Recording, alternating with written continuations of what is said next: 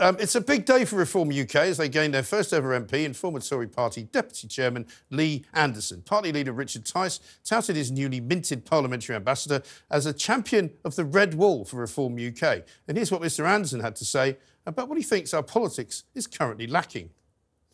Now, I, like millions of people up and down this great country of ours, I want my country back. And today, I've took the first step into getting our country back, which is why I've joined Reform UK. Reform UK are the only political party at the moment listening to millions of people up and down the country who have become disillusioned with mainstream politics.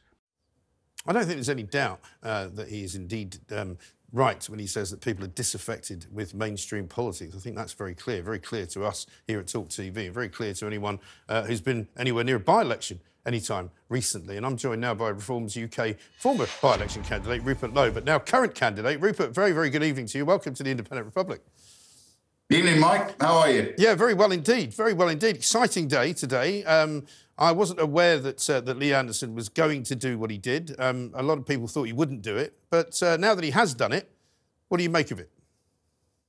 Well, I think it's very good news for Reform. I mean, obviously, we've got the sort of doom mongers who say he was paid to come, which is rubbish. He's joined of his own volition.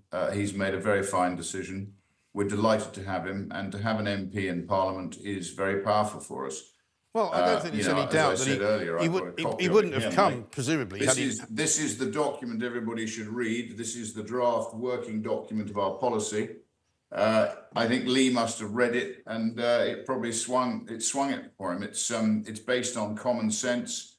It was described by Simon Heffer as Thatcherite in construct, which I thought was a great compliment that he paid us. And it's a work in progress, but it's giving people their country back.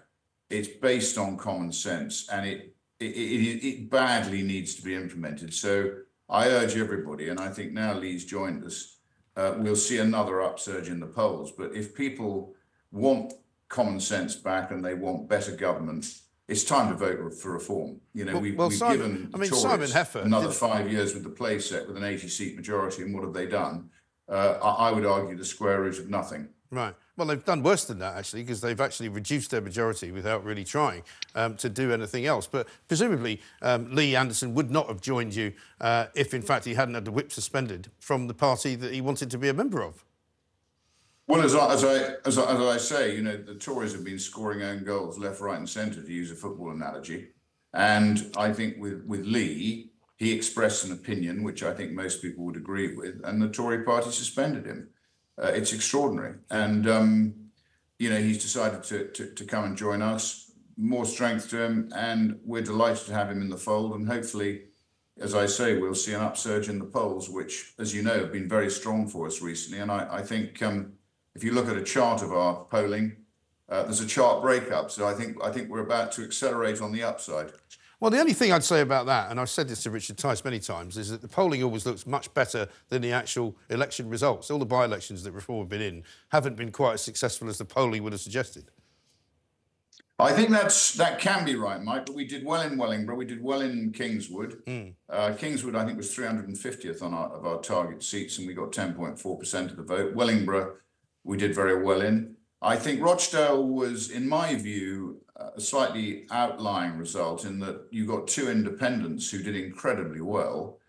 And what I think it said to everybody, including, well, to me certainly, is that actually the sort of the two-party state system that we've got is beginning to show signs of cracking. I mean, when you see George Galloway get the vote share he got, and you get a very sound local candidate, an independent, getting the share he got, Tories, Labour, Lib Dems and us relegated to pretty much 10% or under.